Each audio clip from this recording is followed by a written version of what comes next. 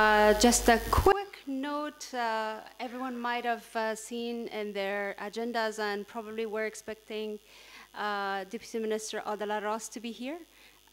She was in Herat, but her daughter actually started not feeling well, and she had to actually go back to Kabul today to take care of that. And as a mother, I can totally associate with that.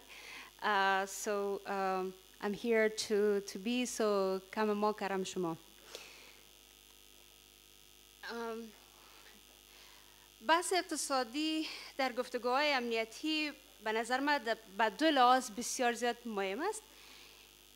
به درجه اول جایگاه اقتصادی در امنیت فعلی که ما داریم و در جایگاه دوم امنیت اقتصادی کشور در کل.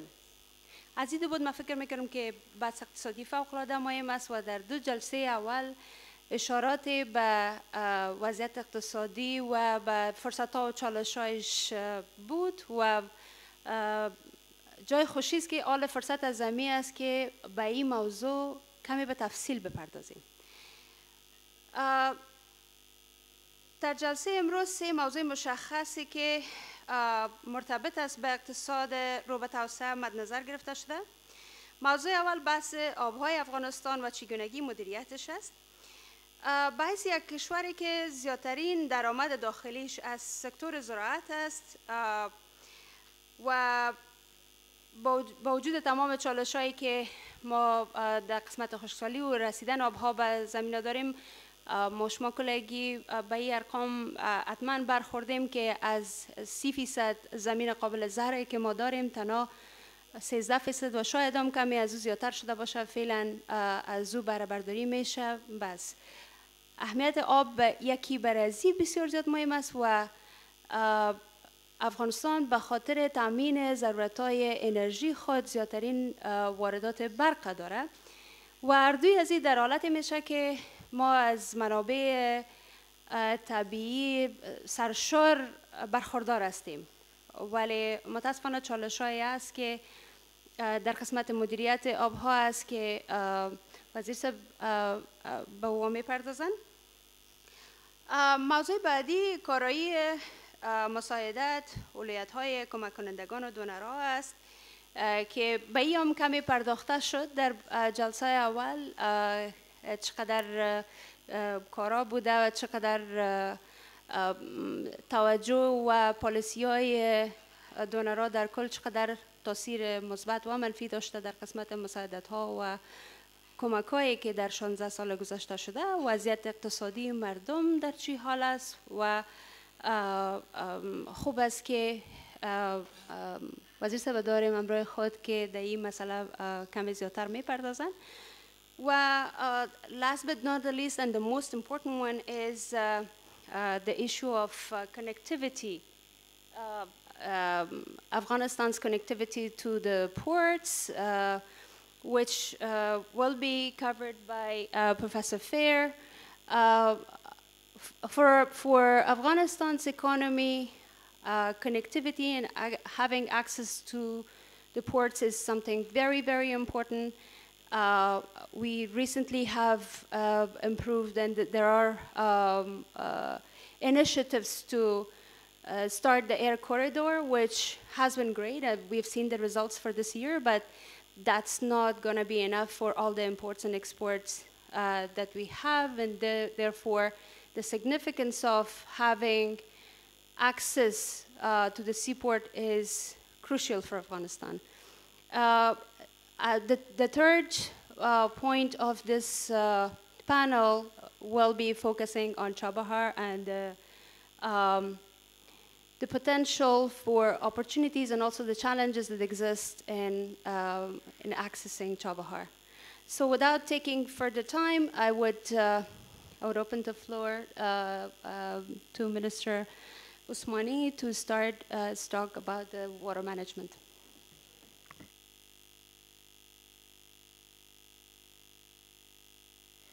تشکر خانم اقبال. بسم الله الرحمن الرحیم. سلام و بعد از ظهر همه شما خواهران و برادران گرامی بخیر باشه. موضوعی که قرار ما صحبت کنیم در رابطه با چگونگی مدیریت آبهای افغانستان، اما یک بحث خاص از او ما ارائه میکنیم. به همین دلیل تشکر میکنم از جناب دکتر صاحب مرادیان و همچنین همه همکاران در انستیتوت مطالعات استراتژیک افغانستان که زمینه بحث‌های بسیار مؤثر و مفید در افغانستان، چی در کابل چی در هرات فراهم کردند.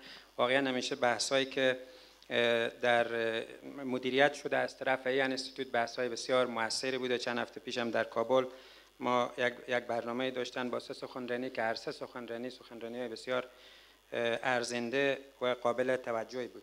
ابتدا محدودیت بحث خود را میخوایم بیان کنم، به خاطر که ناگهان از یک بحث سیاسی اجتماعی ما آمدیم وارد یک بحث تکنیکی شده. ممکنه که این بحث یک مقدار خسته کن باشه با توجه به وضعیت چیزی که ما در کنفرانس داریم، وضعیت معمولی و توقعاتی که در کنفرانس وجود داره. و محدودیت های بحث خود را بیان میکنم. وقتی که مدیریت آبهای افغانستان را اینا عنوان کردن، ما 4 موضوع پیش روی ما بود که به این 4 موضوع باید بپردازم.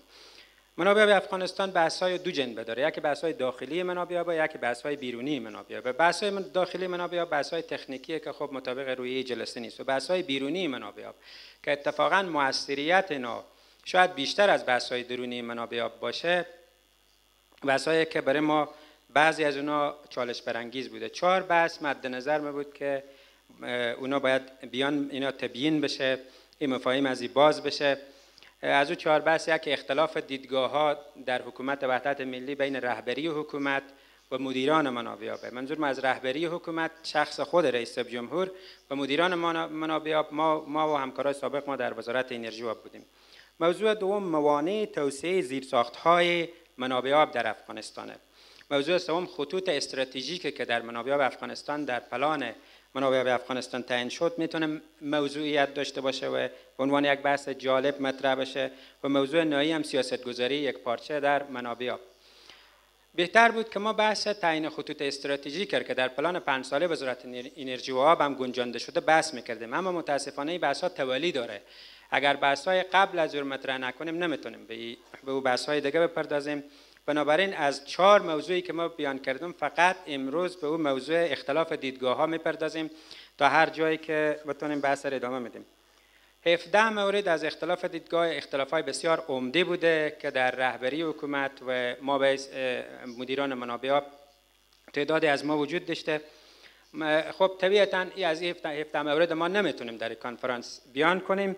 شاید چند مورد محدود در بتونیم بیان کنیم تا هر جا که زمان فرصت داد. به همین خاطر من از خانم اقبال خواهش میکنم، چون من ساعت ندارم، هر جا نیاز شد بگن که وقت شما تمام شده. البته ما وزیر حکومت وحدت ملی میفهمیم به قیق کشیدن هم حتی عادت داریم به سر خود. با آرام کو چیزی بگن اصلا بعد ما نمیایه. بس در همه نقطه اونا چی کنن متوقف کنن. موضوع بعدی که مهمه به اینجی این بحث یک بحث اکادمیک و علمی و استراتژیک رو میخوایم مطرح کنیم. نمیخوایم بحث سیاسی یا بیتر بگم جانبدارانه باشه به اینجا، به خاطر که اگر بحث جانبدارانه باشه خب او بحث نتیجه لازم نداره.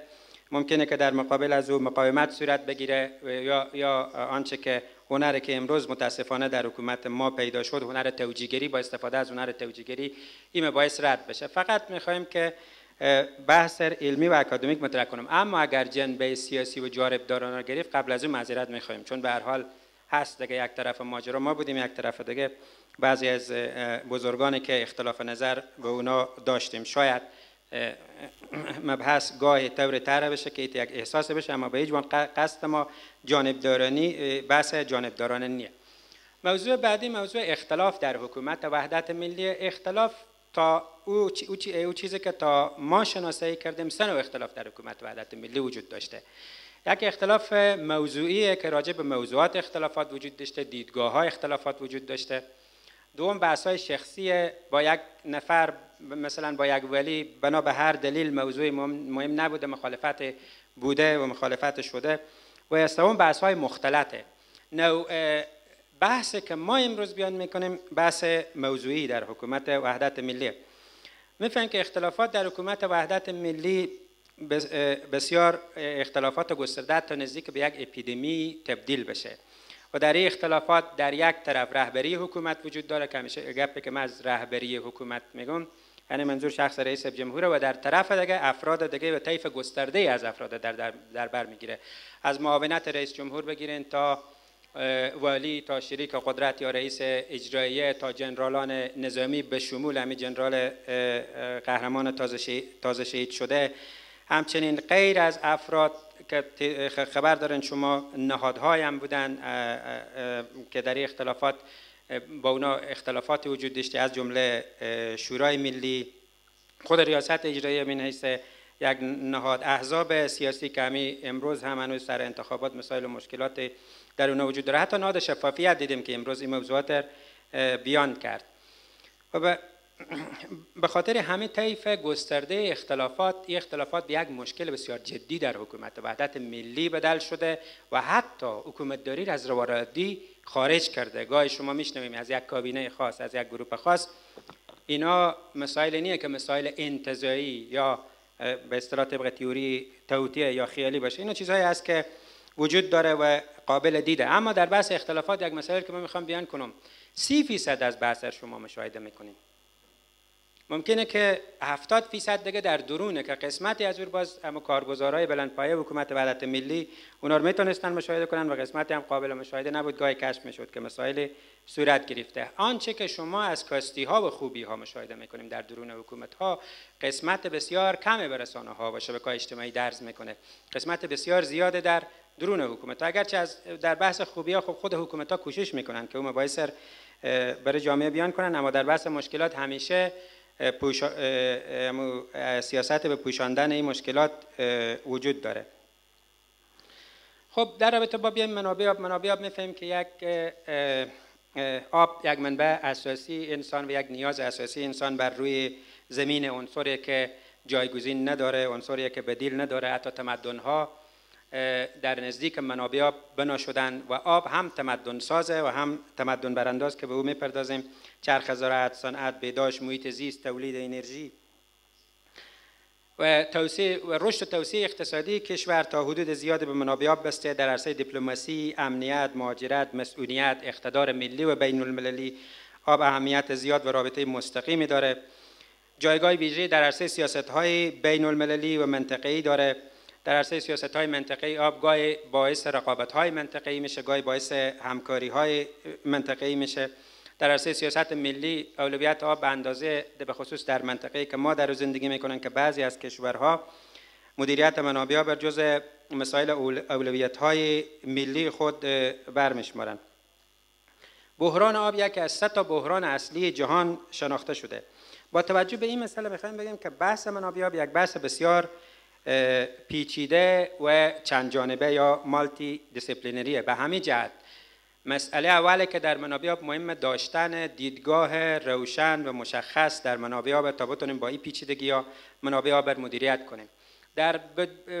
در غیر از منابع آب در بحث توسعه خود داشتن دیدگاه مهمه. دیدگاه به منزله داشتن چشم تیزبین، چشم روشن و بدون داشتن دیدگاه توسعه فاقد بینایی، فاقد چشم و در مسیر و در تاریکی قدم میزنه. در دیدگاه 2 چیز مهمه، یک جامعیت و روشنی بودن از او و دوم هماهنگی در دیدگاه بین مدیران مختلف، به طور مثال در منابع آب همچنین رهبری حکومت و مقامات پایین دست. بدون هماهنگی در دیدگاه ما نمیتونیم پلان توسعه جامعه به وجود بیاریم. میپردازیم به خود دیدگاه ها و اختلافاتی که ما در دیدگاه ها داشتیم. در بحث تعریف دیدگاه و مدیران منابع آب این رقم تعریف کردن که آب یک گنجینه که از نسل فردا به امانت گرفته شده و اینجا دو تا مسئله مهمه. اولا به عنوان یک گنج باید به آب نگاه بشه، به همون شکل از اون محافظت بشه، نگهداری بشه، با او برخورد بشه و ضمن از اون که این امانت از نسل فردای از نسل ما تنها نیه. میتونیم ما برای توسعه اقتصادی خو امروز از او استفاده کنیم، اما حق نسل بعدی نباید ضایع کنیم و این گپ مهمه که نه منافع امروز ما قربانی نسل فردا بشه و نه منافع نسل فردا قربانی توسعه امروز بشه. در این بخش یک موضوع متعادل باید در نظر گرفته بشه که ما در دیدگاه بین نسلی در همین جا اگر وقت شد دور مطرح میکنیم. اولین اختلاف ما با رهبری حکومت وحدت ملی در بخش دیدگاه سیاسی در منابع آب بود. مدیران بخش منابع آب در بحث دیپلماسی آب و در بحث سیاسی آب دیدگاه بسیار مشخصی دارند. در رهبری حکومت وحدت ملی در ابتدای تشکیل در رابطه با مذاکرات و دیپلماسی آب دیدگاه خاصی وجود نداشت، سردرگمی حاکم بود. بعداً با توصیه یکی از کشورهای همسایه ما به یک دیپلماسی ابزارنگر و یک دیدگاه ابزارنگر بزرگان حکومت وحدت ملی روی آوردن. به خاطر که این موضوع واضح بشه، من به شکل بسیار خلاصه 140 سال دیپلماسی آب افغانستان با نامگذاری مشخص که خود وزارت انرژی و آب و ما در مرکز تحقیقات استراتژیک وزارت انرژی و آب اینا رو نامگذاری کردیم، به او میپردازم. از 140 سال گذشته ما این دوره ها دیپلماسی داشتیم. ابتدا دوره دیپلماسی سنتی و نزاع بود که در این دوره حکمیت مکمهون و گلدسمیت هم صورت گرفت و هیچ کدام از این حکمیت ها به دلایلی که ما بعداً یک مقدار به او اشاره میکنیم به نتیجه نرسید و این دیدگاه نزاع تا سال از سال 1872 شروع شد و تا سال 1327 ادامه پیدا کرد. در سال 1327 یک خشکسالی اتفاق افتاد که اما تقسیماتی که قبلا روی منابع آب افغانستان صورت گرفته بود مورد توافق دو کشور دیگه نبود. به هر حال در بحث خب گفتن 5 دقیقه وقت دارم، من بسیار سریع باید بپردازم به بحث ها. در مسئله حکمیت این دو نفر اگر هر کار خوبی هم شده باشه، اما در بحث دیپلماسی هیچ موفقیت وجود نداشت. دوره بعدی دوره دیپلماسی علمی و سنتی آبه که این دوره از 1327 تا سال 1354 شروع میشه. معاهده ایرمن در همین دوره بسته شده. از دوره قبل شما اطلاعات داریم. در این دوره ما میخوایم که وضعیت دو کشور یک مقدار مشخص بسازم. در این دوره بعد از این خشکسالی که در سال 1326 اتفاق افتاد، یک کمیسیون بی‌طرف به نام کمیسیون دلتای هیرمن تشکیل شد و قرار شد که منابع آب افغانستان این کمیسیون دلتای هلمند مورد مطالعه در دو طرف قرار بده، مسائل آب شرب، آب زراعتی و نیازهای دو طرف بررسی کنه، با توجه به نیازهای دو طرف به تقسیم آب مناسب برسه که به تقسیم آب هم رسید. این دوره ما دوره علمی و سنتی نامگذاری کردم. در این دوره از هر دو کشور اشتباهات فراوان در مدیریت منابع آب صورت گرفته. ایران در سالهای دهه سوم شمسی در حال نو شدن بود. یک اصل به نام اصل 4 ترومن در ایران موضوعیت پیدا کرد که در او ایالات متحده آمریکا کمک‌های بهداشتی و فرهنگی همچنین زراعتی خود روانه ایران کرد. بحث سدسازی با استفاده از اقتصاد رانتی هم که امروز مورد بحث مانه، اقتصاد نفتی در ایران به شکل گسترده شروع شد و در او زمان در بین همه کشورهای جهان بخصوص کشورهای کمتر توسعه یافته یک جمله بسیار شهرت داشت و او جمله بود که روزولت هنگام بازدید از بند هویر که یکی از بندهای بسیار مشهور در آمریکا در روی رودخانه کلرادو ساخته شده، او جمله رو بیان کرد که گفت آمدم دیدم و مسرور شدم. این سرمشق یک عده از رهبران کشورهای دنیا به خصوص کشورهای کمتر توسعه یافته صورت گرفت و اینا گاهی کوشش کردند که یک کاریکاتور از او چیزی که در توسعه صورت گرفته در کشورهای خود به نمایش بگذارند. شاه فقید ایران در یکی از سخنرانی‌های خود در رابطه با منابع آب گفت که هر جا آب باشد بر روی آن سد خواهیم ساخت و هر جا آب زیرزمینی موجود باشد از روی اصول و حساب آن را برداشت خواهیم کرد. البته این بسیار مهمه که بحث اصول و حساب به خاطر که امروز مشکلات منابع آبی که در ایران داریم همین بحث اصول و حسابه که در او صورت نگرفته. در این زمان در افغانستان اولین پلان توسعه‌ای در سال 1333 شروع شد و 4 پلان توسعه‌ای 5 ساله و 1 پلان 7 ساله ما داریم. در این دوره از دیدگاه مردم افغانستان به یک دوره آرمانی توسعه هم یا همون نیوستولوژی که استفاده میکنن شما بدل شده و واقعیت هم همینه. با همه اشتباهاتی که در انکشاف وادی هیرمن صورت گرفت در بحث زیرساخت‌ها کارهای مهمی انجام شد. خب بعد از دیپلماسی سنتی و نزاع، بعد دیپلماسی سنتی علمی، دیپلماسی فراموشی آب ما داریم. این از سال 1357 تا اوایل طالبان این دوره اتفاق افتاده. دیگه مشکلات افغانستان و بحران‌ها طوری بود که اصلاً مدیریت منابع به امکان نداشت صورت بگیره. اینا بدبختانه بحث‌ها یک مقدار در اون طرف مرز نیاز به توضیح داره. ما شاید از بحث اول هم بیشتر پیش نریم از 17 بحثی که داریم. در این دوره در ایران انقلاب اسلامی رخ داد. انقلاب اسلامی متکی به مردم بود، نیاز بود که منافع مردم را تامین کنه و بیشتر منافع مردم بر سر کشاورزی دور میزد. در هر جا که نیاز بود و نیاز نبود چاهای در ایران حفر شد، به خصوص اکثر طرفدارهای انقلاب از مردم بیرون شهری بودند، باید منافع از اونها تامین میشد و همین بود که فاجعه زیست محیطی صورت گرفت از او دوره که امروز در ایران اتفاق افتاده. در افغانستان مدیریت منابع آب با عهده خود طبیعت بود و بهترین مدیریت منابع آب در جهان مدیریت طبیعته. اما بعد از مدیریت طبیعت اگر قرار انسان دخالت کنه در مدیریت، بهترین مدیریت متخصصینه، نه سیاستمدارها، و بدترین مدیریت که سیاستمدارها در منابع آب او دخالت در کنند، به خاطر که آب رفتارهای ویژه‌ای داره که اگر به اونا توجه نشه منابع آب به زودی نابود میشه. بحث استفاده از منابع آب، بحث مسائل زیست محیطی منابع آب، برخورد با منابع آب یک حساسیت داره و یک آستانه تحمل داره که اگر از او بیشتر مصرف کنیم یک مقدار آب مقاومت میکنه و ناگهانی مقاومت خود را از دست میده و خود به خود نابود میشه که در ایران در رودخانه‌های مثل رودخانه دریاچه ارومیه، زاینده، تالار شادگان، هورالعظیم این فاجعه ما مشاهده میکنیم. بعد از دیپلماسی فراموشی دوره طالبان دوباره یک دیپلماسی نزار داریم. یک خشکسالی در ایران و افغانستان اتفاق افتاده. در همین دوره ایران شروع میکنه به سیاست چانیمه سازی در اون طرف که یک سیاست فاجعه بار برای محیط زیست و برای آمونها است و در طرف افغانستان متهم میکنه به اینکه طالبان گویا آب بند کردن، گرچه ما و شما میدانیم که قدرت کنترل مهار آب در همون زمان وجود نداشته. دوره بعدی دوره حامد کرزی، ما دیپلماسی خاموشی آب داریم، خاموش، هیچ صحبت نمیکنیم ما در رابطه با منابع آب با همسایه ها، بنا به هر دلیلی که پیش خودشان بوده. به هر حال به عنوان یک دیپلماسی مطرح است. شاید به فرض کنیم به همسایه ما حق قائل نیم، شاید بحث اینه که ما اصلا چی نداریم، که توانایی حقوقی نداریم و توانایی سیاسی که پشت مذاکرات بنشینیم. شاید نظری بوده که ما اصلا حاکمیت بر مجاری منابع آب نداریم. در خیلی از مجاری منابع آب بقیه مخالفین ما حاکمان. به هر حال یک دیپلماسی به نام دیپلماسی خاموشی در این دوره موضوعیت پیدا کرده که در یک بحث خود کرزی صاحب و سایر بزرگای افغانستان هم در حضور همین رئیس جمهور فعلی ما داشتیم و مسائل از این موضوع بیان شد. در آخر این دوره یک نوع دیپلماسی بسیار خطرناک برای هر دو طرف موضوعیت پیدا میکنه، هم به ایران و هم به افغانستان، و او دیپلماسی ابزاری آبه. اندیشه صاحب میخندن به خب جای خندم داره. 100 سال خنده ایجاد کردیم برای این مملکت، یک سال نه. حالا گفته میشه که بعد از 100 سال مردم میفهمن آثار کارمار. البته تا 100 سال خنده، بعد از 100 سال خنده باز معلوم بشه که چی اتفاق خواهد افتاد. خب دیپلماسی ابزاری چیه؟ یک بسته مطرح میشه که بسته سیاسی و اقتصادی، نامش سند جامعه است. چی است که گذاشتن نمیفهم، ما خود کشیدین از این بسته، یا به هر حال هر چیزی که گذاشتن. در این بسته 5 موضوع مطرح: امنیت، مهاجرت، نمیفهم دیگه مسائل، و همچنین منابع آب.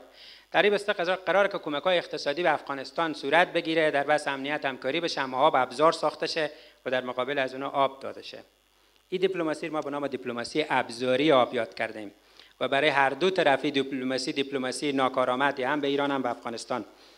و دلایل از من میگم و پیشنهادی که بعداً ما داشتیم.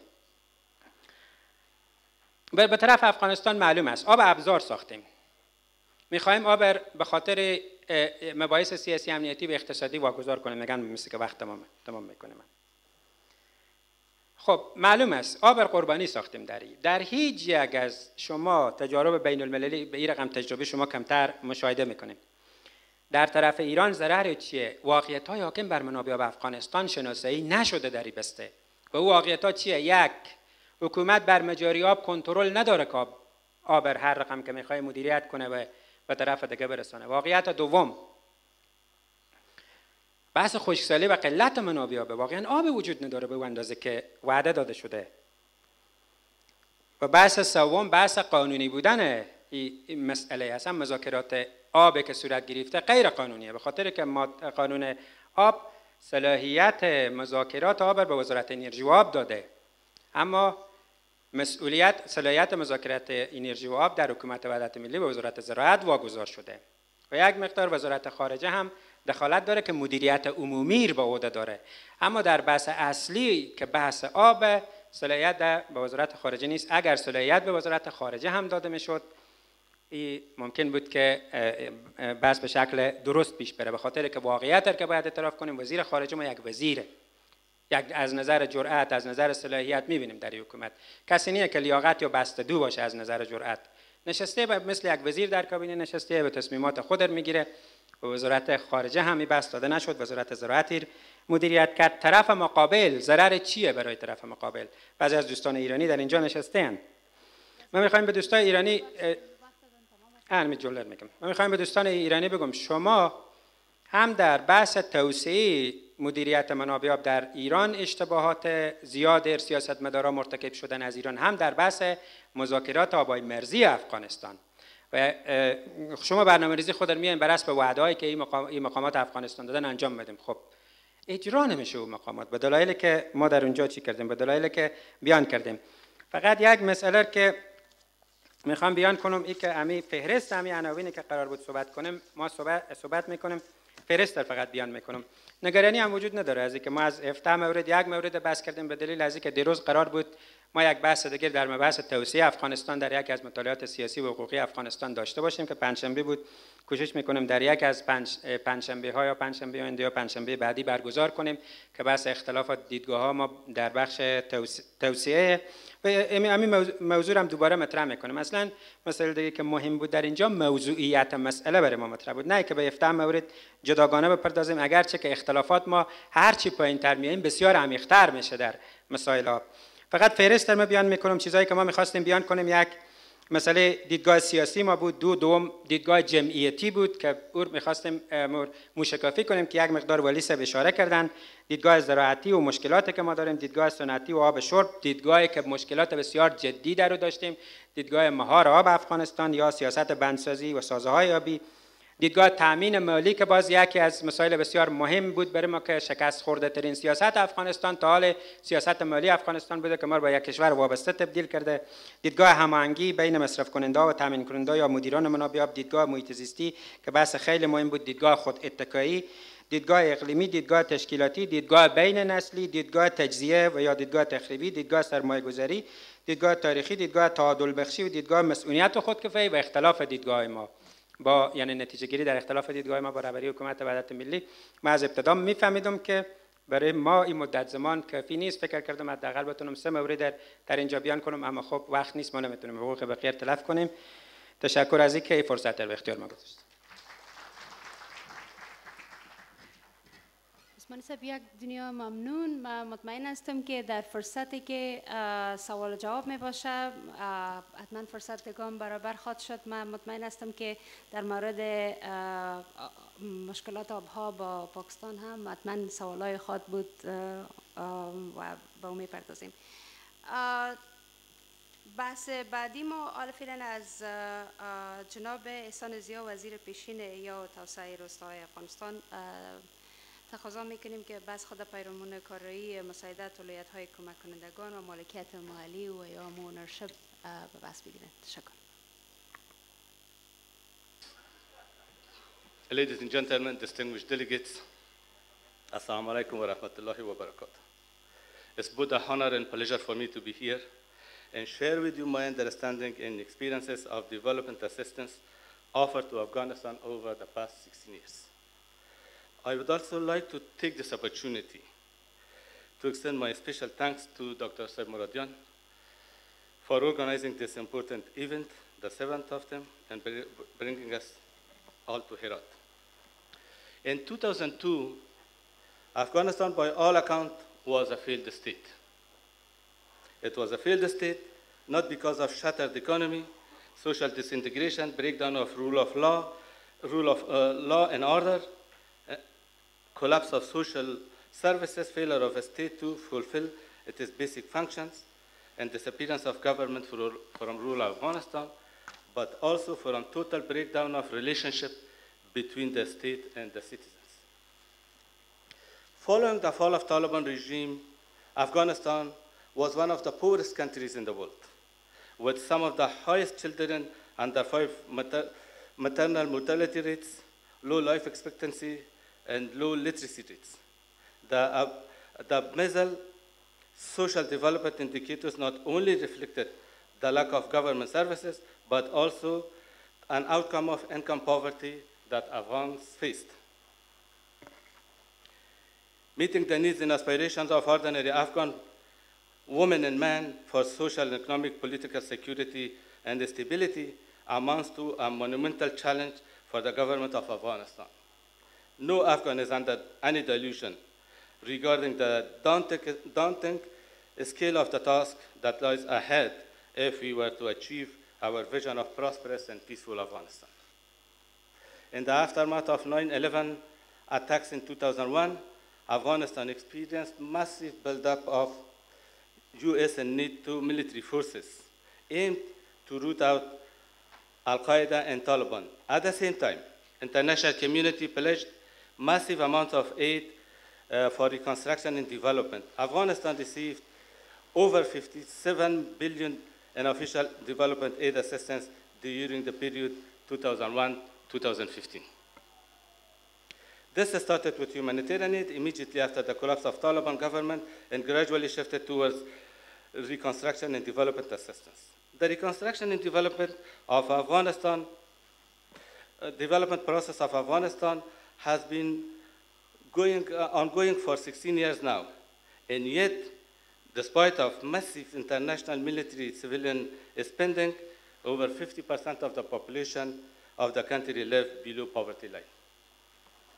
Afghanistan is ranked at 168 out of 189 countries surveyed as part of Human Development Index report 2017. In this position, Afghanistan fails to compare with the neighboring countries, but languishes with some sub-Saharan Africa. So what went wrong? The failure of development in Afghanistan is largely due to the following factors, including policies and decisions of donor countries. One, between 2003 and 2008, government's national development programs were kept severely underfunded by donors on the pretext of weak capacity within government departments. The donors instead channeled 80% of their funding through parallel structures, UN agencies, international NGOs, and international private contractors, which further decapacitated the government departments. From 2008 onwards, corruption became a pretext to further deprive national leadership and ownership of development process. Here I should clarify that corruption is rampant and has become more entrenched in all areas of life in Afghanistan and has equally impacted the much needed progress on security, development, and governance.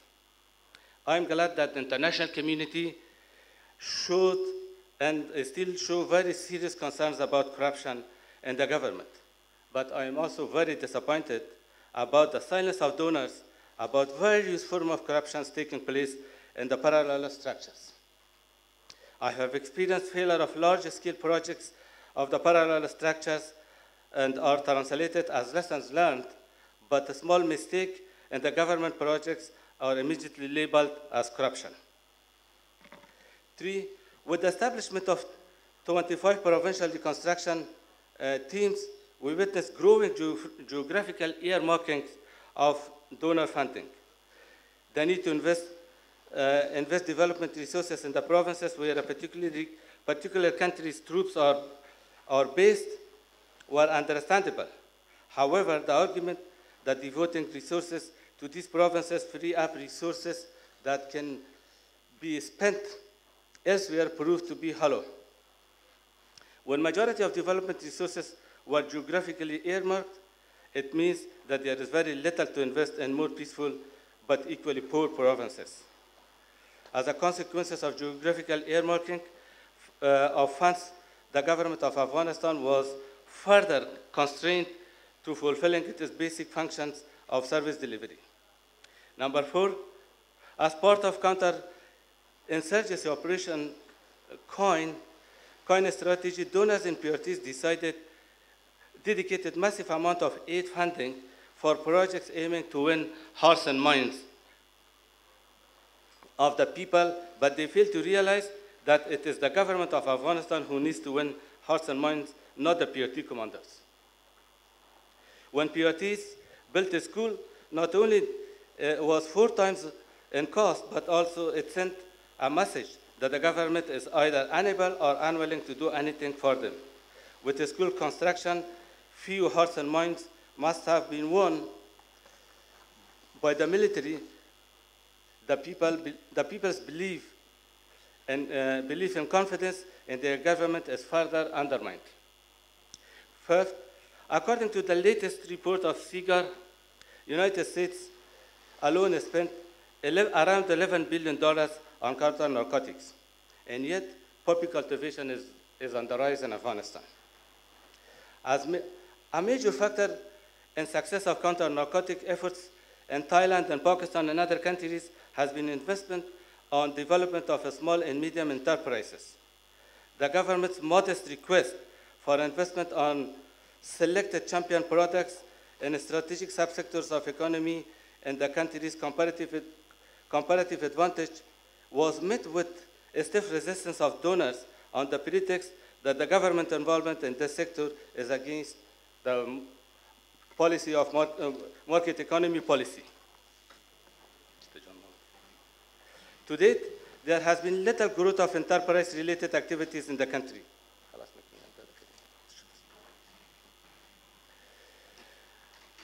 And most people still live on subsistence farming. Currently, a large amount of easily manufactured daily use items are imported from neighboring countries, while export sector remains small and undiversified. In many parts of Afghanistan now, but still not all, basic needs of the people have been met through the provision of clean drinking water, sanitation, education, health facilities. What remain missing is jobs and income opportunities for economic growth to sustain people's life. In such a context, where much of development and reconstruction assistance is being directly implemented by parallel structures, it is unfair to hold the government of Afghanistan alone responsible for the failure. It is best understood as a collective failure, with the policies of the US and Western actors sharing equal responsibility for negative outcomes of reconstruction and development efforts. However, it must be qualified that development and reconstruction intervention in Afghanistan are not total failures.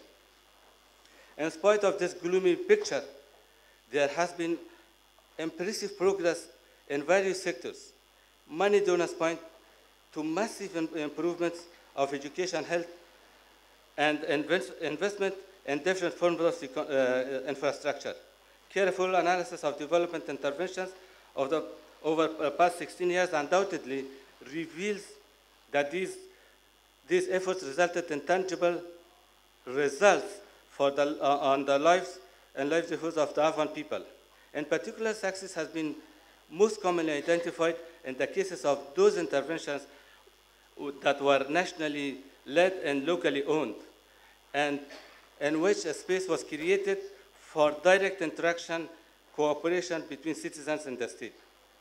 During the past 15 years, the international community has watched impressive transformation unfold. Owing to the successful implementation of National Solidarity Program, the country has managed to bridge historic gap between state and citizens, creating a linkage between village institutions and the government for the first time in the turbulent history of the country. Within the political context of post-9/11 Afghanistan, a breathless effort to stimulate political change and encourage more substantial state society interaction at the local level was undertaken by the government of Afghanistan with the help of international community. In summary, achievement of NSP are including establishment of 48,647 democratically elected CDCs all over Afghanistan, implementation of 88,520 sub-projects, and raising a community contribution of $204 million, which is for the first time in the history of the country for these development projects. To conclude, the people of Afghanistan subscribes the obsession of and criticism made by international donors in media related to endemic corruption that has long derailed the development in Afghanistan. And yet, it is worth contemplating that one national solidarity program with a portfolio $1.5 billion was less prone to corruption than many other programs. Thank you very much.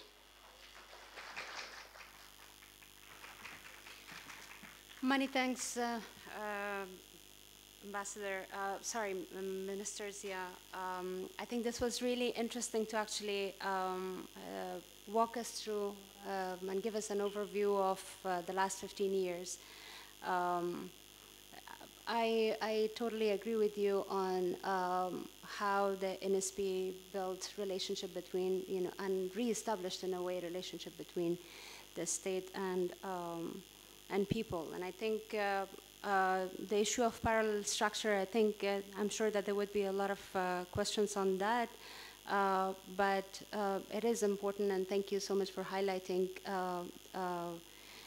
the issue of corruption not as on one sector, to actually be seen holistically, and where we have contributed and where we have closed our eyes and haven't noticed it. With that, I would like to turn to Professor Fair to actually give us remarks on Chahbahar, prospects, opportunities, and challenges. Thank you, Professor. I'm going to be lazy. I'm not going to go to the podium. I hope that that's okay. So first, I wanted to thank Dr. Moradian and his colleagues at the Afghan Institute for Strategic Studies for inviting me here and to talk about this topic. I'm going to conclude my discussion with a request from all of you, namely, if you have specific ideas about how we can protect the viability of Chahbahar from the Trump administration, and I'm not joking, I'm actually quite serious. I'm going to request that you contact me via email or via Twitter or whatever way that you have available. I was really quite pleased to hear His Excellency Ergashev from Uzbekistan talk about northern efforts at connectivity, and I think many of the comments that he made this morning will literally join up with some of the comments that I'm going to make this afternoon. I'm not going to say anything path-breaking or unknown here. I'm just hoping that in talking about Afghanistan from the point of view of economic viability, that I'll encourage people to think about what the international community can do here long after President Trump has done whatever it is that Trump is going to do. So I think we all know that for most of Afghanistan's history, it has been utterly dependent upon Pakistan for access to warm waters at the port, mostly in Karachi.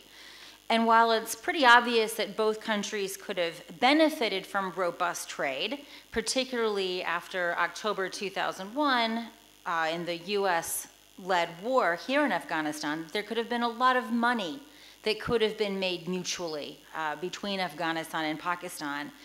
But unfortunately, Pakistan has generally used access to the port as a way of coercing Afghanistan to behave in ways that are preferred by Pakistan. So what makes Chahbahar so important is that if there is to be a viable port at Chahbahar, Afghanistan has other options other than Pakistan. And of course, this is one of the reasons why Pakistan is so concerned about Chahbahar.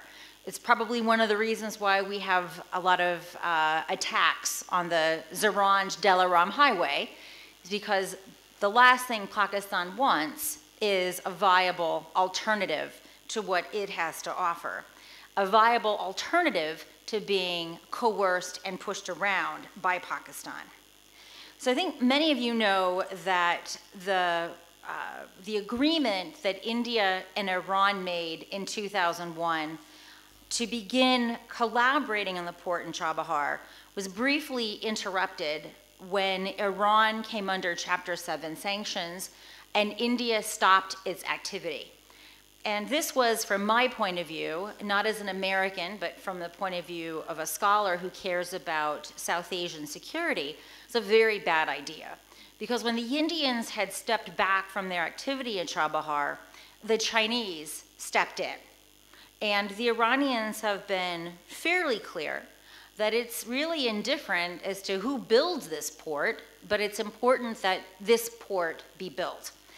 And once those sanctions were lifted, particularly after the Obama administration, working with our European partners, and Iran forged an agreement, India returned to Chahbahar with vigor. Chahbahar is important to most of the actors in this region, albeit for different reasons. So obviously for Afghanistan, having an option that's independent of Pakistan is evident why Chahbahar is so important to Afghanistan. For India, Chahbahar is very important because Pakistan denies India access to its ground lines of communication, and therefore Chahbahar in Iran is the only way that India can meaningfully access Afghanistan and the rest of Central Asia. Chahbahar is also part of the North-South corridor, which India, along with Iran and Russia, have helped to build. The idea there is that goods move into Chahbahar, it goes onto road and rail transit north through Iran onto the Caspian, and then goods can transit onto Russia or even onto Europe. And obviously, Chahbahar is important for Iran for reasons that are really quite apparent.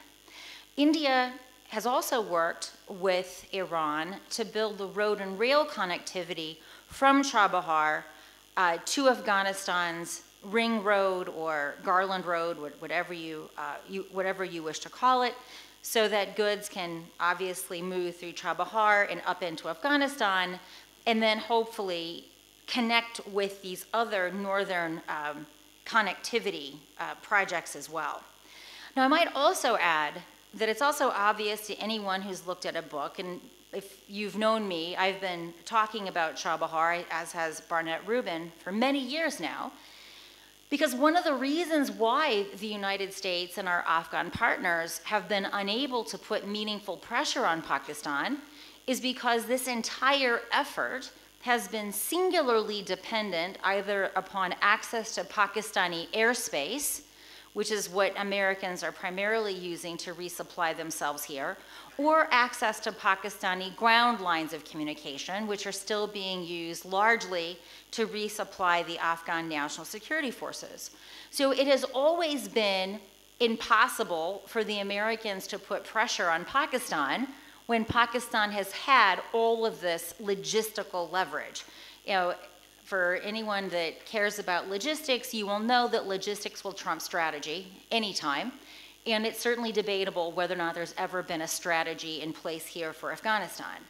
But what President Obama and our European partners and Iran did with the JCPOA, the so-called Iran deal, was that it opened up new opportunities, principally by rehabilitating Iran, bringing it back into the international community, but also by creating the opportunity for investments in Chahbahar. When I was here, I think it was 3 years ago, there was a trilateral meeting that Dawood let me sit in on between the Indians, the Iranians, and of course the Afghans. And this was right at the tail end of the Obama administration. The Trumpocalypse had not yet happened. But even at that point, investors were very wary about putting their money into Chahbahar, because even at that period, at the very end of the Obama administration, there had not been a clear signal from the United States that not only was this desirable, but in investing in Chahbahar, you wouldn't run afoul of the United States. And of course, any enterprise that is dependent upon access to US banks would potentially find itself in a very bad position if this wasn't in fact sanctioned by the Americans. Needless to say, with the emergence of the Trumpocalypse and Donald Trump, Chahbahar's future has become ever more imperiled. I won't belabor upon why Trump has withdrawn from the JCPOA.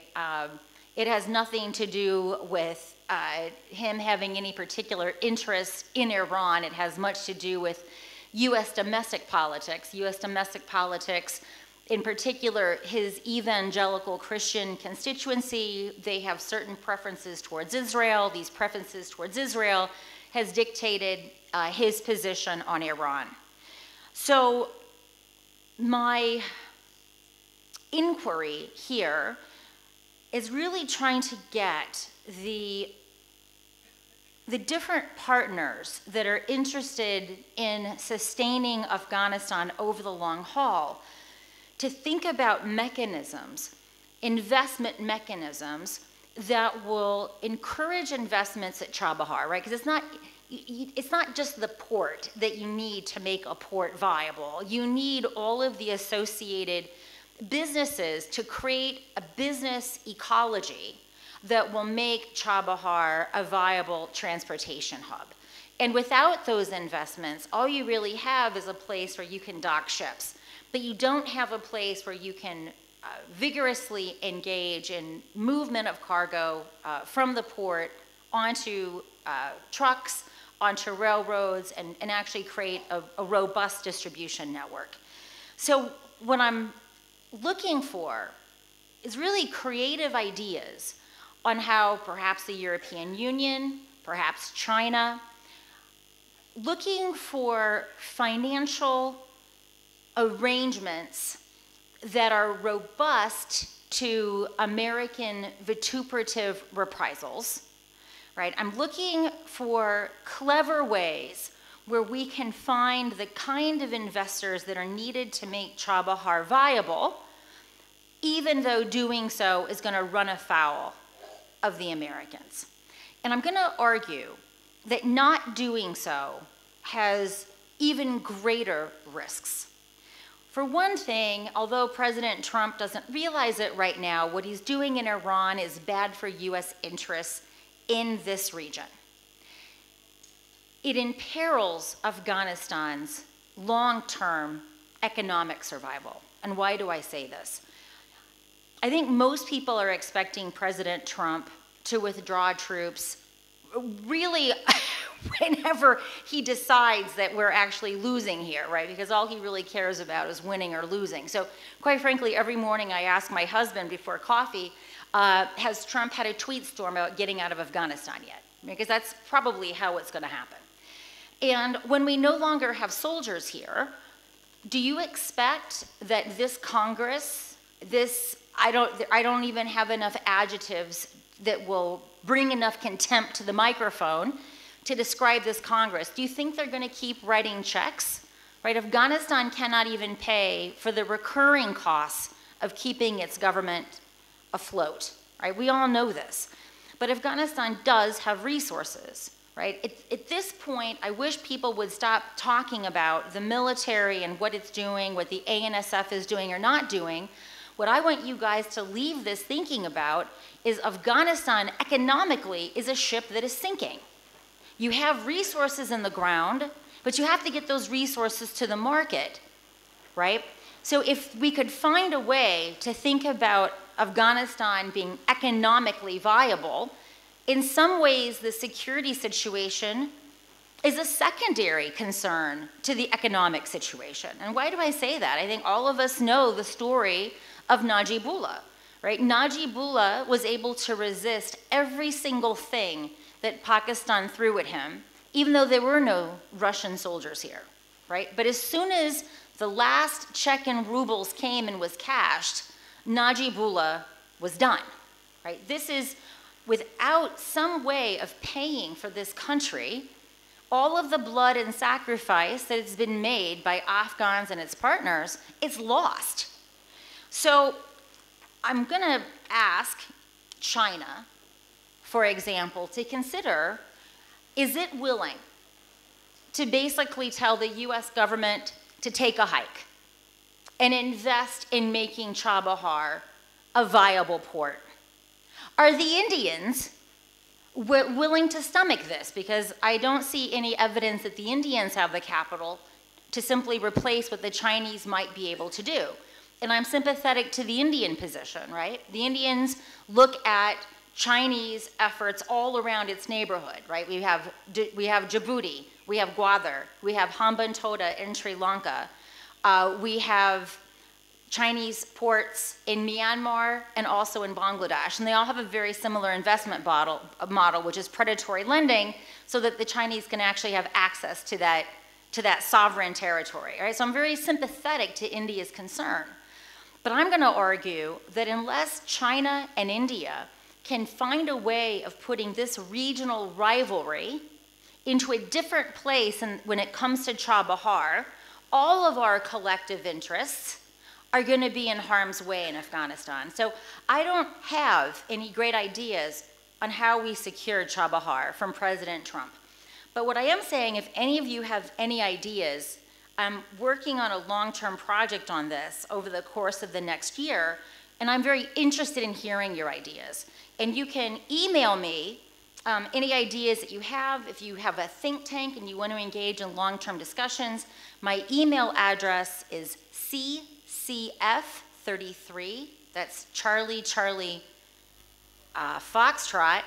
I should know Foxtrot really well. CCF33@georgetown.edu. Thank you. Professor Fair, thank you very much for that wonderful presentation. I think you are really bringing something very, very important that we're going to ponder upon, and I'm sure that there's going to be discussions. Economic viability, something that truly at the end of the day probably is more important than political and security issues, and economy is definitely intertwined to actually even bring solutions to all of those challenges.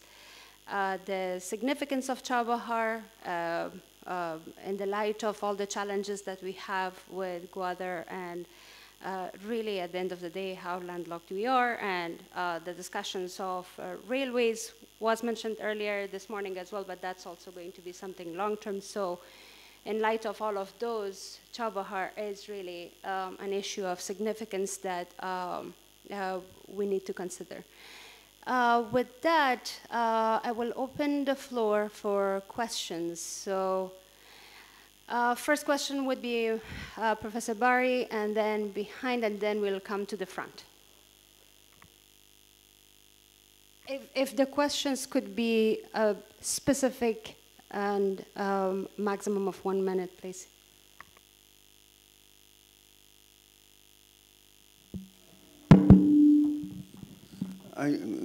I would like to take this opportunity to support what the professor from Georgetown has just said in favor of us all, with a quotation which may surprise you, but ultimately confirm what she is saying. It was made 500 years ago. The last time that this castle was the center of a flourishing economy was when it had a direct contact with the Gulf.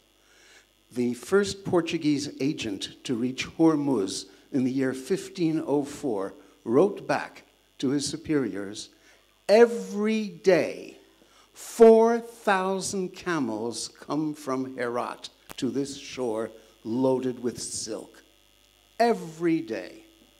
That is an indication of why this castle exists that we're sitting in. It's because Herat flourished thanks to its tremendous trade connections with the Gulf, which was constant, and of course with Inner Asia.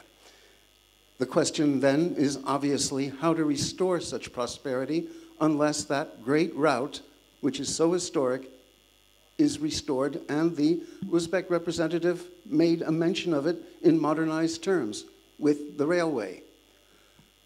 I believe, Christine, that the current administration in our country will not be able permanently to stop what is simply geopolitical logic.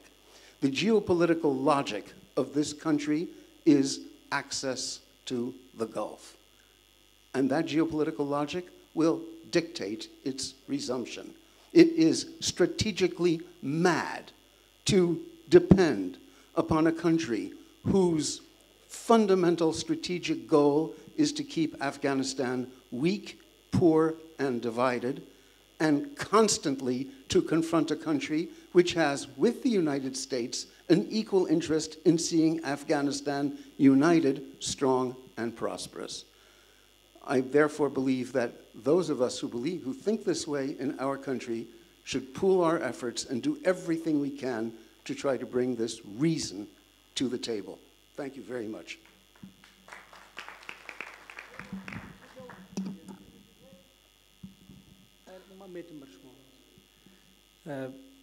سلام عرض میکنم خدمت من. نسیم بیگ هستم. سوال ما متوجه علی احمد صاحب میشه. فقط کوتاه میگم. آیا ما متخصصین منابع آبی داریم در افغانستان؟ اگر نداریم چرا تربیت نشدن؟ یک. دومی که در جلسات منابع آبی با کشور ایران، جلساتی که صورت گرفته قبلا، ما تا جایی که شنیدیم گفتن که اونا بسیار متخصصین قوی دارن و متخصصین ما در مقابل از اونا در جوابایی که برای اونا دادن کافی نبوده، به او خاطر جلسات موفق نبودن. موضوع سومی که تا حد شایعات است یا شاید واقعیت هم باشه، کشور پاکستان بیشتر پاسگاه نظامیش کوشش میکنن نزدیک بیان، نزدیک آمدن از کوشش میکنن آبای ما نزدیک شون که پس آن او را شراکت دعوا بکنن. در این مورد شما کدام جای شنیدین؟ و یک سوال آخری، دو سوال باشن عاجل میگم. یکی احسان زیا صاحب، سه مورد اگر لطف کنین بگوین که برای توسعه زندگی روستایای ما صورت گرفته باشه، سه مورد که واقعا مثبت بوده باشه. و سوال آخری خانم کریستین. Ms. Christine, can you describe about the international rights for those countries that they don't have access to the open waters? What international rights says basically about these things? Tashakkur.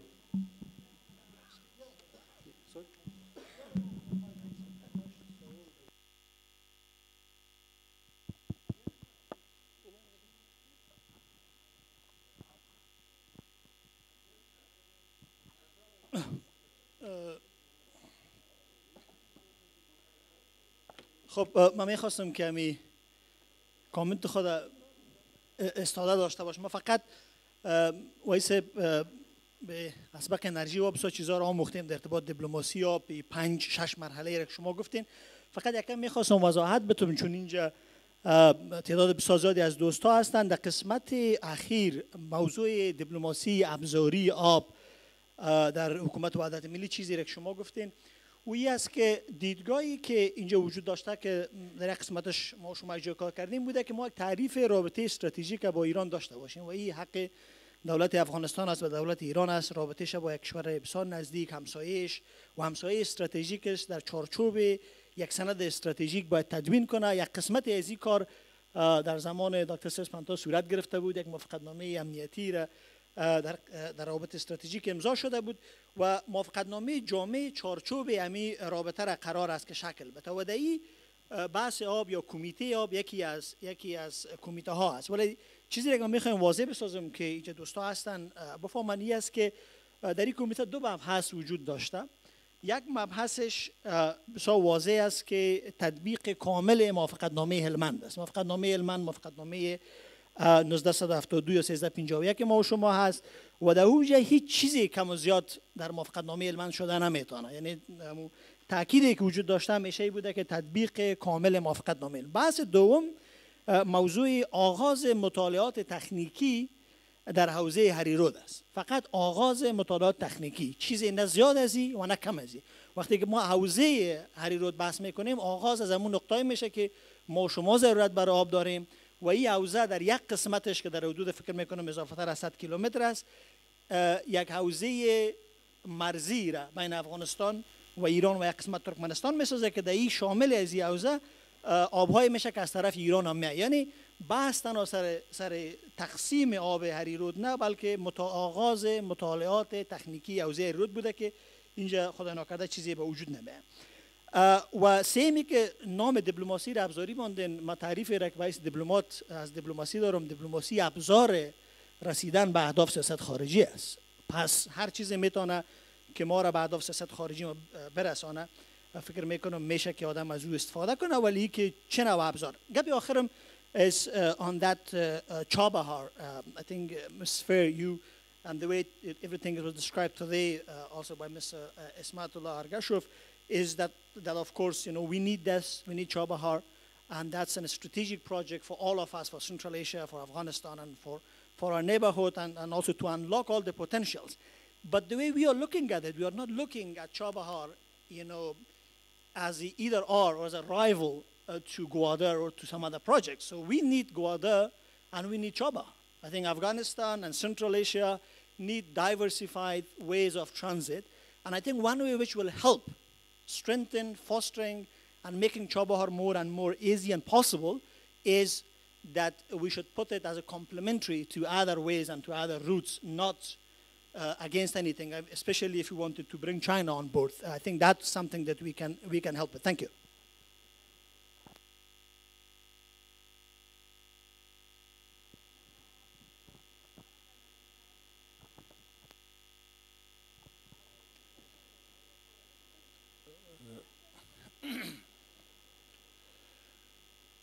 سلام به همه بزرگان حاضر در مجلس، خانم ها و آقایان محترم.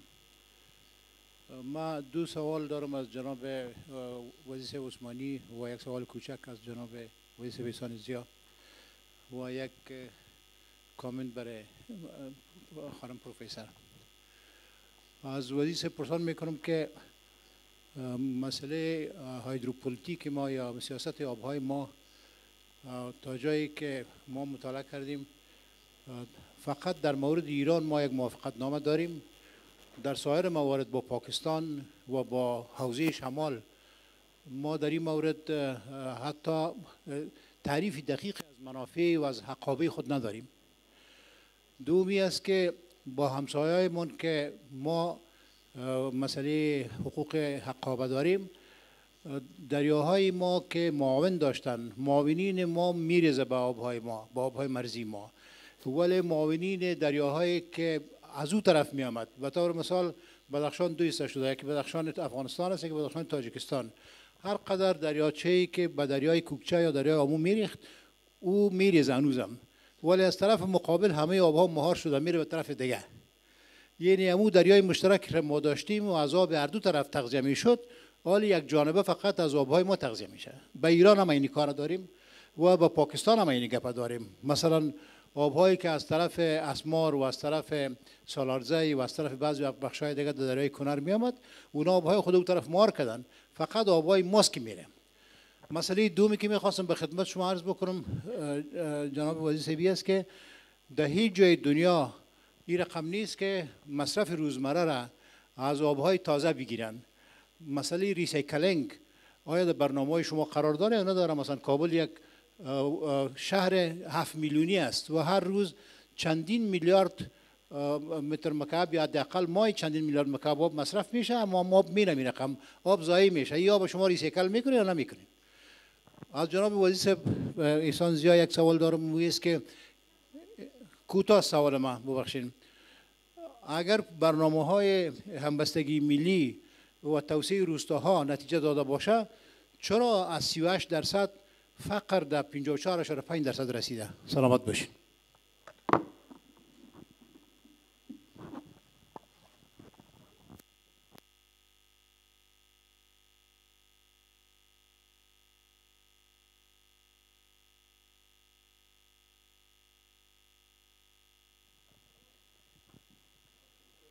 Thank you. My question is for Ms. Christina Fair. I wanted to ask you simply, Afghanistan has signed an MOU with China for under the BRI, Belt and Road Initiative. How do you see that within the context of the Chahbahar? Do you think that could be a pressure point on the U.S. to revitalize old projects that it had left before? And CPAC in particular, do you think that there is a possibility that CPAC can create mutual economic positive dependence between the two countries? Thank you.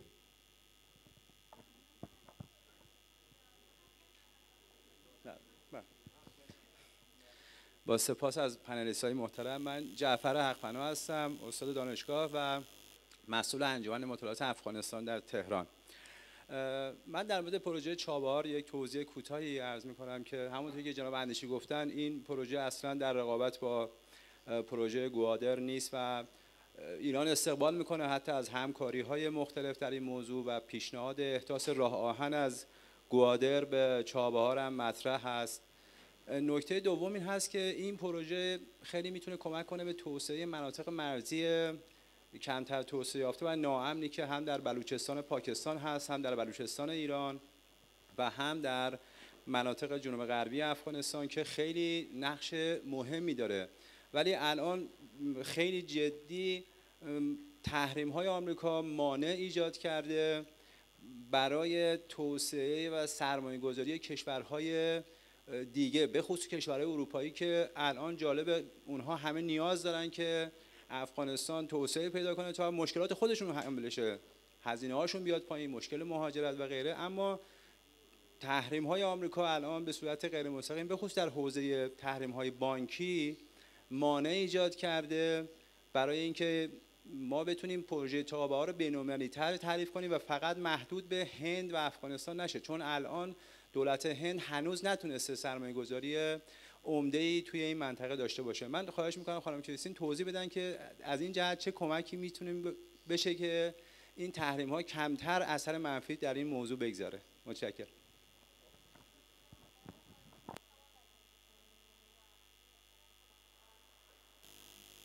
نمیشنید؟ ببخشید. فقط آخرین سوال می باشه از ناطقی صاحب. بسیار ببخشین سوالایی را که گرفتن نمیتونیم به خاطر که وقت تمام است.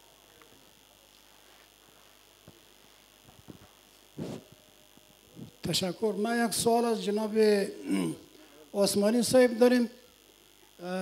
جناب عثمانی صاحب، شما به عنوان یک وزیر بسیار منتقد در کابینه بودید و نگفتین با ما که دلایل اختلافات اصلی شما با رئیس جمهور چی بود. اگر این مسئله خیلی محرم بود خب نباید مطرح میکردید.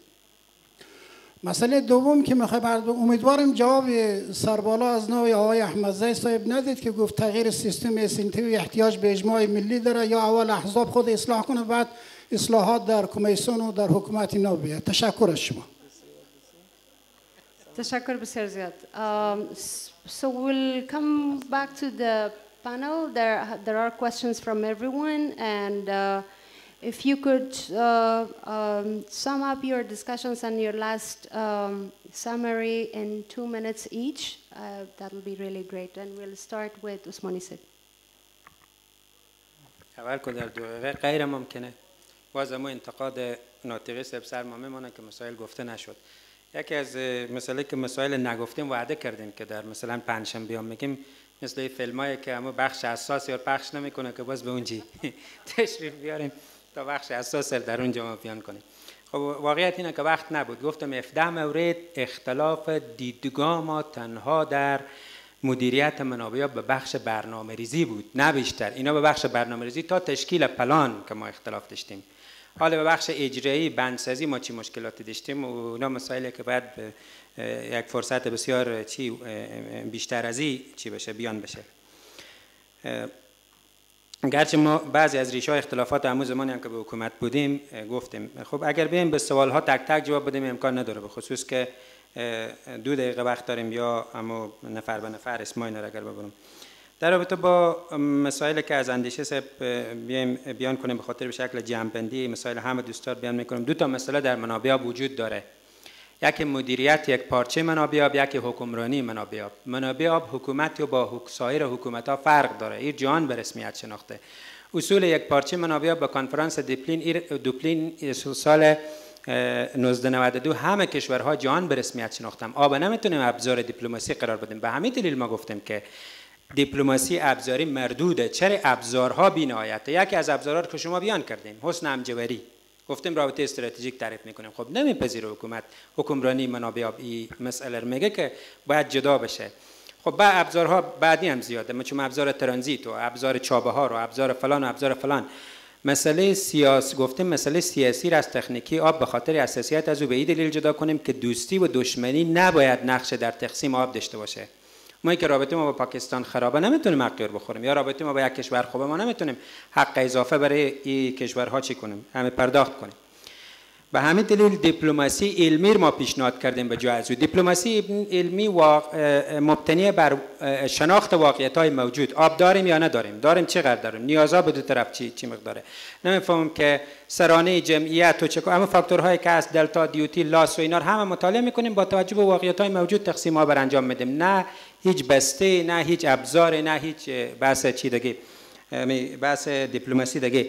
در بحثی که آفیزی صاحب موضوع گفتم، ما یک دیپلماسی چند لایر برای تمام شاخه‌های افغانستان معرفی کردیم، از جمله با ترکمنستان دیپلماسی هرات مرغاب و ضمن نزدیک یک بحث ما برای به این بحث هم ارتباط میگیره، مثلا که اندیشه صاحب اشاره کردن این بود و همچنین مسائل شما. ابتدا در حکومت وحدت ملی دیپلماسی ابزاری بود، بعد ما مجبور شدیم 2 تا نامه به رئیس جمهور بنویسیم، چون مذاکرات ما، گفتگوها ما در کابینه، بیرون از کابینه، با بزرگای همین کشور همه را یک بار جمع کردیم، با شورای ملی در حضور رئیس جمهور نتیجه نداد. وقتی نتیجه نداد ما مجبور شدیم 2 تا نامه بنویسیم. حتی می‌خواستم به رئیس جمهور ایران یکی از این نامه‌ها را ارسال کنم، به دلیل حساسیت ارسال نکردم که این دیپلماسی نه به نفع شماست نه به نفع ما، به نتیجه نمیرسه. در نامه اول 12 صفحه مسائل ما تشریح کردیم. واقعیت که در بحث اول این مسائلی که شما میگیم اصلا مطرح نشده بود. 2 تا موضوع خطرناک در رابطه با یکی هیرات، یکی هم هیرمند مطرح شد.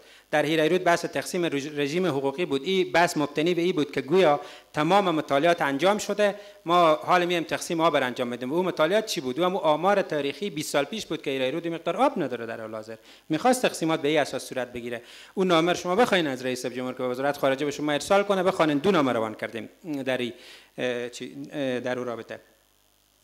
خب در رابطه با بحث ظرفیت سازی یک پدیده نسبیه. ما اگر اجازه میدادم سیاست مالی به کشور تشریح میکردیم، یکی از سیاست‌های نادرست ما سیاست مالی بوده. در سیاست مالی خصاصت راجع به ظرفیت سازی منابع بشری بسیار زیاده. اجازه پول برای ظرفیت سازی لازم داده نمیشه، ولی با وجود از اون هم ظرفیت سازی نسبی انجام شده. من به یک مورد بحث اشاره میکنم چون زمانم بسیار کوتاهه. در مذاکرات ایران شما گفتم که اونا متخصصین قوی داشتن و ما نداشتیم. او اندیشه جواب بدن که چی اتفاقات افتاده، کسی که از مار خواستن انمو سوری بود، ما معرفی نکردین کسی به این مذاکرات منابع. بعد تا وقتی که به ما گفتن تقدیرنامه درجه 1 بدین، شاید اندیشه به جریان باشن برای از اینا. بعد از مذاکرات من مخالفت کردم با موضوع، حتما خبر دارن این مسئله. قوت و ضعف ما در مذاکرات اینا بگن دو بخش ما مذاکرات داشتیم. یکی مذاکرات کمیساریای آب هیرمند بود، یکی مذاکرات که سر هیرات و هیرمند ایجاد میشد. در مذاکرات بحث هیرات خب من مثلا به شما گفتم، در بحث هیرمند اختلافی که ما داشتیم این بود که بحث هیرمند بسته شده، خلاص دیگه گپ خلاص است، ولی باز شده در حال حاضر. نمیفهم مسئله حقابه طبیعی در اونجا مطرح، حقابه طبیعی رودخانه مطرح شده بود، بحث چون هامونها و سایر مباحث مطرح شده بود، در صورتی که این بحث در همون زمان در متن موافقت نامه گفته شده که یک بحث بسته شده. بسم الله الله اکبر و تمام. اما کمیساریای در کمیساریای راجع به قوت و ضعف ما در زمان ما 2 دور مذاکرات کمیساریای بر ما انجام دادیم. دفعه اول خب تازه آمده بودیم، با اصرار خود سفارت ایران این کار انجام دادیم. دفعه دوم با درخواست وزارت انرژی و با همچنین اصرار سفارت ایران هم بود انجام دادیم. در این بحث از همکارام یک چیز خواستم که شما که به مذاکرات کمیساریا میریم باید یک موضوع از دوستای ایرانی اعتراف بگیریم و او که حقابه شما داده شده برای شما. اگر این همکارا ما گفتن که خب این چیز امکان نداره، بعد از اینکه معاهده بسته شده در طول 17 دور مذاکرات ایران هی اعتراض کرده که حقابه ما داده نشده، وزیر خارجه در شورای ملی ایران صحبت کرده که حقابه ما داده نشده، بزرگای حکومت صحبت کردن، رسانه‌ها میگه که حقابه ما داده نشده. این چیز امکان نداره که اونا اعتراف کنن. ما گفتم خب به زیرکی شما ارتباط داره. آب چیزی نیست که نابود بشه برای کشور دیگه. دلیل از اینایی بود که ما استشنه که به این طرف داریم، اونا قبول ندارم ما آمار از اونا قبول نداریم. خب من گفتم آب چیز نابود شدنی نیست، آب چیزی که ثبت میشه، یا آب به زراعت تبدیل میشه، یا با آب آشامیدنی تبدیل میشه، یا با آب خوردن مواشی تبدیل میشه، یا به سایر مصارف. همه از طریق آمارها، سایت ها، ماوره ها شما میتونیم کسب کنین که دوستان گفتن کافیه ما موضوع فهمیدیم. رفتن ماوره ها را از سال 1939 گرفتن، ثبت کردن که چی مقدار سطح زراعت ایران نزدیک به 200,000 هکتار زمین در اطراف هیرمند اونا کش داشتن که نزدیک به 2 میلیارد متر مکعب آب میبره، در صورتی که حقابه اینا 817 میلیون متر مکعب. و همچنین بسیار خوب جمع میکنیم. و همچنین آب آشامیدنی از خط به زایدان دارن. از آمار سایت‌های خودنا دیدیم که 1.5 میلیون مواشی دارن و چانیمه ها دارن که چند میلیارد متر مکعب ذخیره. خب اینا رو گذاشتن پیششان که این موضوعات چیر بیان میکنه. شما عقابه خود رو نگرفتیم، گفتن ما مسلمانیم، گرفتیم اما نمیتونیم به کاغذ بنویسیم. وقتی که بحث شد که شما سر با یونسکو هم اعتراض کردیم به خاطر خشکیامون ها، خب ما هم مراجعه میکنیم. اونجا دوستای ایرانی مجبور شدن اعتراف کنن، بنویسن، گفتن ما فقط به زمان حمی وزیر اعتراف میکنیم که ما عقابه خود بگرفتیم. و نوشته شد که در سال 1394 و 95 عقابه خود ما گرفتیم، آوردیم به روی میز رو به رهبر حکومت وحدت ملی گذاشتیم، گفتیم انیم نتیجه مذاکرات ما، اگر میخوایم ما با قوت میریم با اصول خود، اگر نه خب این موضوعات شما میتونیم که چی کنیم. اما در بحثی که روی شاخه‌ها عقابه‌ها اونا نه تنها تعریف شده که بلکه 4 اصل بسیار مهم وجود داره، اما به مطالعه نیاز داره. ما بحث کسی که به بلنداب معمولا مسئله اما مالکیت مطلق سرزمینی قبول داره، اما اینکه مقدار چی اندازه میشه خب همون مطالعاتی که گفتیم نیاز داره. در بحث کار پاکستان مطالعه بسیار وسیع انجام شده، به نتایج هم در سال 2015 نزدیک شده بودیم. ما یک دور مذاکرات هم همکارا ما رفتن در اونجا، ولی خب به خاطر مسائل دیگه که بود این موضوعات متوقف شد. در آمو ما یک پلتفرم مطرح کردیم، مثل که پلتفرم در انرژی و کاسای غذا داریم و در ترکمنستان هم که موضوعات و مسائل گفته شد. امیدوارم با توجه به محدودیتی که بوده از عهده بس برآمده باشه. تشکر پروفسور. Professor Fair, we'll move to you. If you could respond to the questions that were addressed to you and also your last remarks. And we actually went over our time with Wazir Sahab, so I will increase that to 3 minutes for you. Thank you. All right, so mostly the questions for me were about BRI and CPEC and Chahbahar. So from my point of view, the U.S., I think many of us would agree, the U.S. is in decline, right? It's a declining power. It's going to continue to decline. Putin himself pointed this out. And so I think it's inevitable that as the U.S. declines in influence, that there will be other powers that sort of step into this breach. And I think China is quite frankly one of them. So I don't have any particular animus towards China. I don't want to give that impression.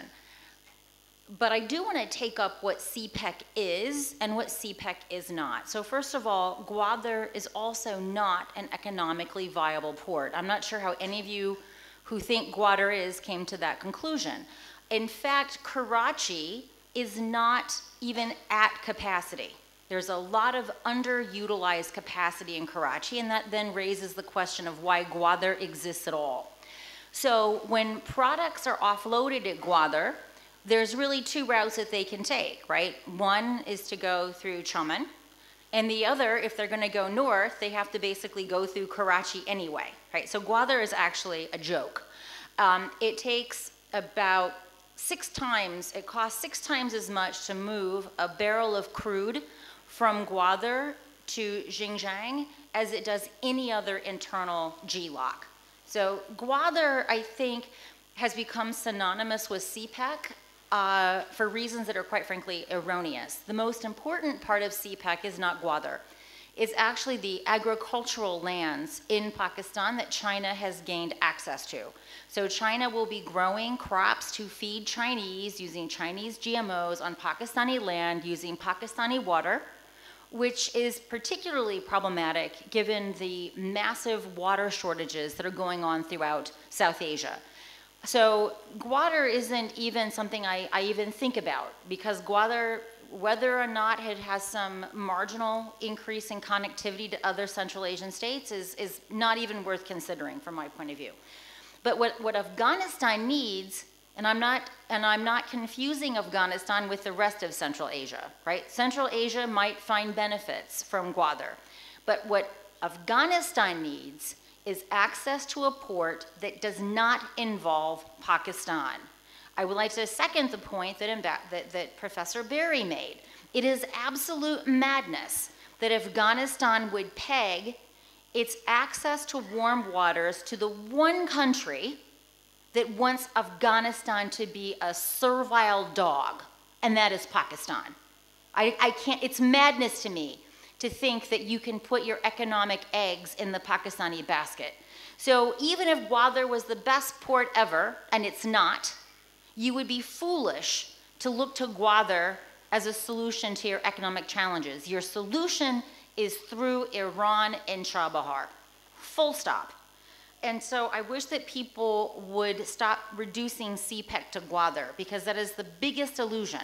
The biggest thing that comes out of CPEC is China's access to these agricultural lands, and they're basically going to, and China has done this model elsewhere, right? They're going to be growing food in Pakistan to feed Chinese using water from Pakistan in a region which is bereft of water. And by the way, I would suggest to the organizers of this conference that you actually put riparian water rights issues as a panel for Herat next year. So going to the question that came over here, I don't study riparian water rights, so I can't answer your question. But all throughout South Asia, we see water being an issue, whether it's in Bangladesh, we see China and India, as well as Bangladesh. We see the Indus Water Treaty between India and Pakistan. So water throughout this region is a problem, and I think that actually merits significant study from a regional point of view.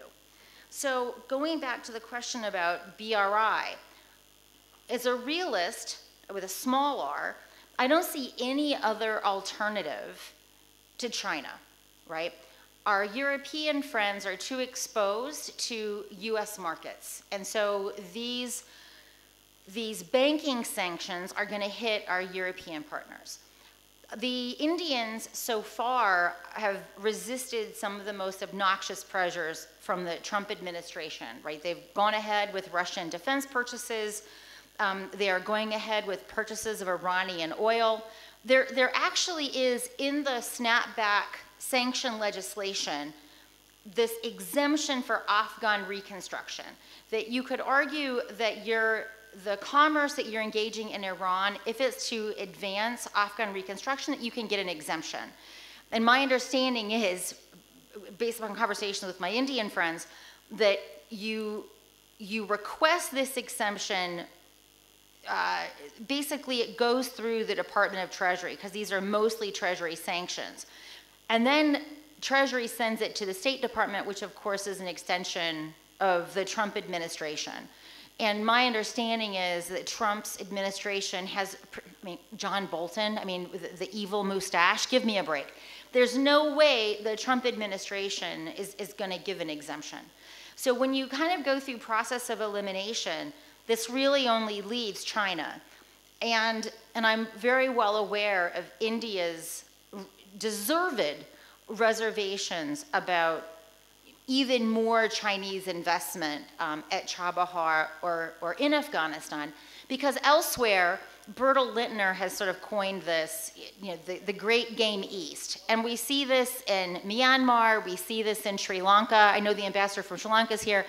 The Chinese basically engage in predatory lending at Hambantota. It now has access, it's basically acquired sovereign Chinese territory from an otherwise sovereign state. And the poor Indians, not to be left out, basically bought the airfield, which the Chinese also built, and no airplanes fly from it. I just came back from Sri Lanka. Basically, they use the runway to dry rice, right? And we also see this in northern Rakhine State in Myanmar. The Chinese have access to the port at Chalpu. The Indians have built a port at Sitwe. So we can pretend that states don't compete strategically, but that would be foolish. But what I think India and China probably need to consider doing is putting this particular competitive worldview aside when it comes to Afghanistan. And the Indians should probably ask themselves, is it better that the Chinese pick up the investment slack where the Americans have left off? Or is it simply better that we have a vacuum, right? And I think if those are your options, China picking up the slack, or no options, no one picking up the slack, I think we would agree that the former is much better than the latter. I don't see an alternative. This US government is not gonna stay this course. This US government is gonna get out, and it's gonna take its soldiers, and it's gonna take its paycheck, its checkbook with it. Thank you. Thank you very much. And with that, we'll move to Minister Ehsan Zia. Thank you very much. I have two easy questions to answer.